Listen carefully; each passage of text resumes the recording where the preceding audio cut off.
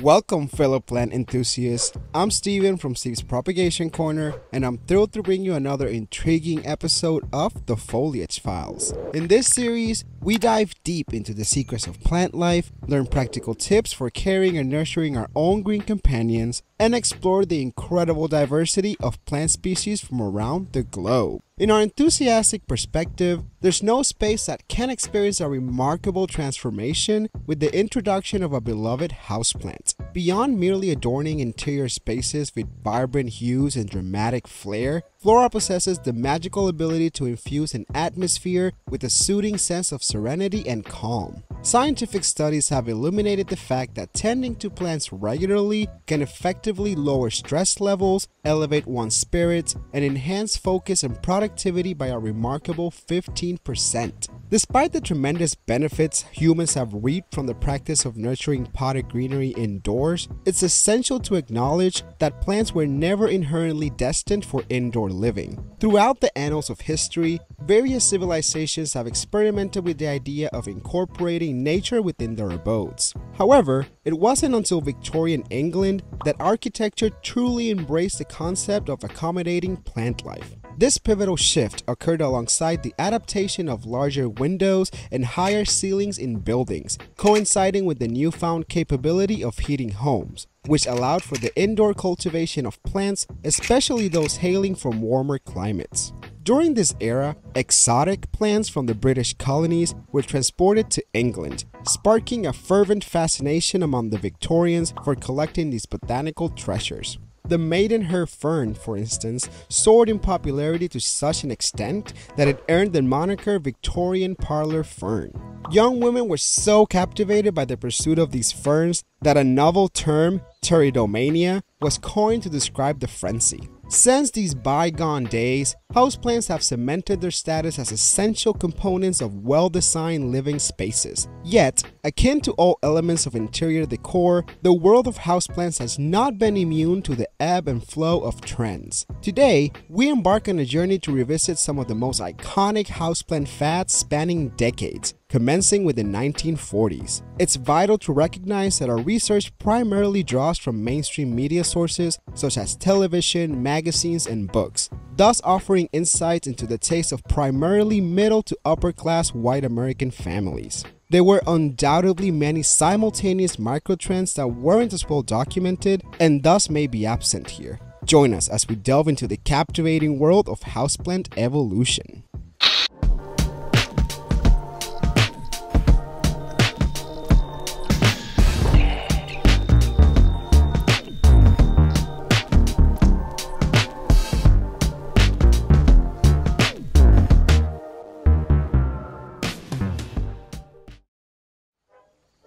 In the 1940s, as the United States joined the ranks of nations in World War II, a significant portion of young men departed for overseas combat duty. In their absence, numerous women stepped into the workforce, filling the roles they vacated. This transformation had a notable influence on the design of offices and businesses, prompting a shift towards a more welcoming and homely ambiance. As a result, women working in these settings started adorning their desks and windowsills with potted plants, seeking to evoke the comforting atmosphere of their gardens back home. This simple act marked the nascent ascent of the houseplant's popularity. During the 1950s, specific tropical plants such as bromeliads, birds of paradise, and philodendrons experienced a surge in popularity. This botanical trend was deeply influenced by the sentimental allure of an idealized South Pacific paradise and the fervor surrounding tiki culture. These plants served as evocative symbols, conjuring feelings of escapism and a journey for far-off travels. They were part of a broader fascination with Polynesian aesthetics, which included the elaborate cocktails garnished with paper umbrellas and pineapples, the imagery of hula girls, imitation tiki figurines, and wooden carvings, as well as the iconic Hawaiian shirts for men and sarong-inspired dresses for women. Meanwhile, the conclusion of the war and the subsequent baby boom ushered in a period of suburban expansion across the United States. This expansion brought about a heightened demand for both new homes and contemporary furniture that could be rapidly produced. harnessing the latest technological advancements in materials like plastic, lucite, plexiglass, and vinyl. Concurrently, as the middle class burgeoned and consumer culture thrived in the 1960s, a broader array of houseplant species seemed to become more readily accessible. Common choices included snake plants, begonias, golden pothos vines, and African violets. Yet, amidst this vibrant era, nothing quite encapsulated the spirit of mid-century style like the split-leaf philodendron, affectionately known as the Swiss cheese plant. The 1970s witnessed a surge in the popularity of indoor plants as they found an even deeper integration within home interiors. Hanging baskets suspended by macrame cords and trailing vines artfully winding their way along trellises played a crucial role in tempering the prevailing geometric and angular architectural designs of that era. Furthermore, wild and gracefully flowing plants introduced an additional layer of texture and organic charm to the often pattern-rich textiles and the earthy wood paneling frequently employed as wall coverings. It's worth noting that the 70s emerged as the heyday of ferns and spider plants in indoor gardening. In the 1980s, indoor plants found themselves frequently relegated to the expansive, spa-inspired bathrooms that were characteristic of that era. These bathrooms often featured amenities like gym equipment and whirlpools. In other parts of the home, interior design leaned toward a glossy and somewhat artificial aesthetic, rather than embracing natural elements. However, when plants did make an appearance, they were usually chosen for their ability to make a dramatic and extravagant statement. Palms, in particular, were favored for this purpose during this decade. One of the most notable contributions of the 80s to the history of indoor plants was the emergence of American mall atriums and food courts. These spaces were teeming with skylights that allowed ample natural light to cascade onto lush flora and decorative fountains, creating a vibrant and inviting ambiance. During the 1990s, bamboo took center stage in the world of interior decor, aligning perfectly with the trend of idealizing Asian influences, which was also reflected in fashion through dragon-printed dresses, elaborate chopstick updos, and calligraphy tattoos. Remember those days? In homes characterized by a more minimalist design aesthetic, mood lighting held paramount importance, and the use of uplighting for indoor plants became a favored technique. In contrast to the minimalist style of the early 90s, the later part of the decade witnessed the emergence of boho chic. This eclectic and free-spirited style drew inspiration from 1960s hippie culture, the landscapes of the American Southwest, and diverse global textiles. Rooted in an appreciation for desert environments, the bohemian trend embraced collections of cacti and succulents as integral elements of its decor palette.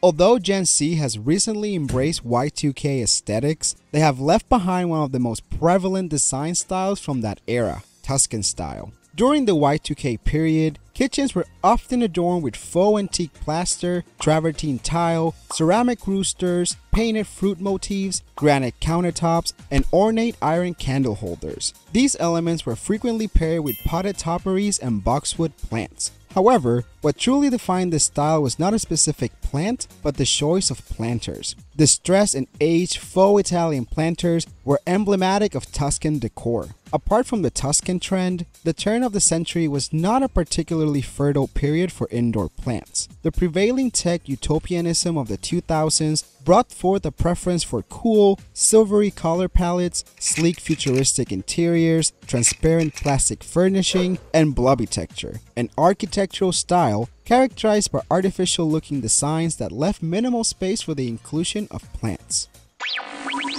The emergence of the modern farmhouse aesthetic in the 2010s ushered in a trend where almost everything, including plants, found its home in mason jars. This design style was marked by a fondness for upcycled containers in general, reflecting a preference for rustic and repurposed elements. Interestingly, despite its sustained popularity, this aesthetic is now gradually falling out of favor, perhaps due to its overexposure. plants closely associated with this particular style often feature silver-toned greenery such as eucalyptus along with the ever-present fiddle-leaf fig. Additionally, the split-leaf philodendron made a resurgence from its 60s heyday, mirroring the revival of faux mid-century furniture and decor that gained prominence in the early 2010s.